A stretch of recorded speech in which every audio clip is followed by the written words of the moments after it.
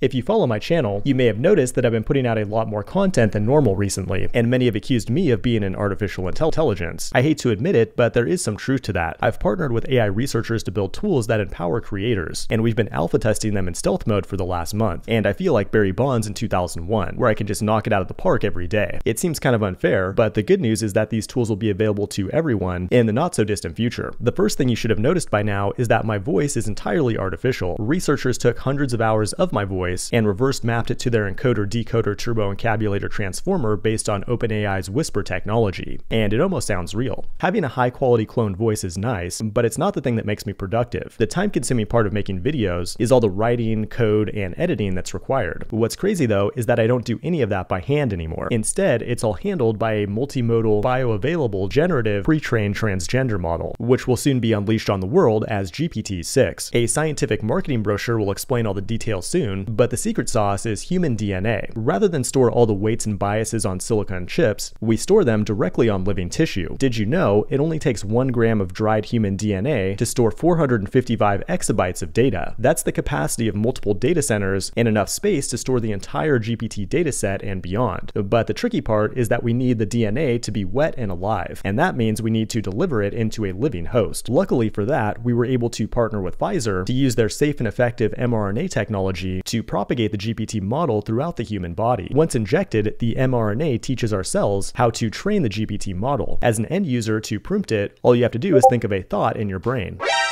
That will trigger an immune response that then transmits the ChatGPT response back into your brain. Sounds pretty awesome, so when they offered me early access, my response was an emphatic hell yes, because you guys deserve the best YouTubers that science can create. They flew me out to Korea for the procedure, and here's how things went.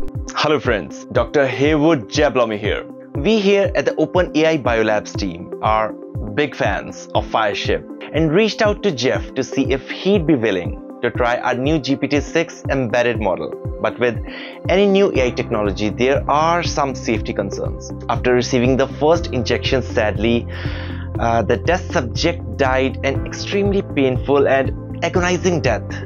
We fucked up pretty bad, but that didn't leave us discouraged. Our team was able to extract his encephalon and put in a Ziploc bag. We then put some jumper cables on it and hooked it up to a Raspberry Pi, allowing us to prompt GPT-6 entirely from a self-contained biological system.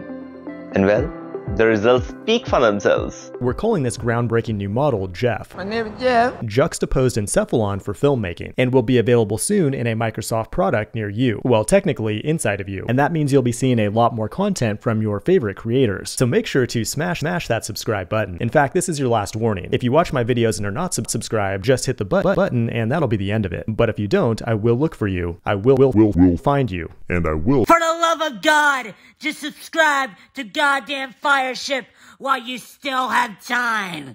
Thanks for watching, and I will see you in the next one.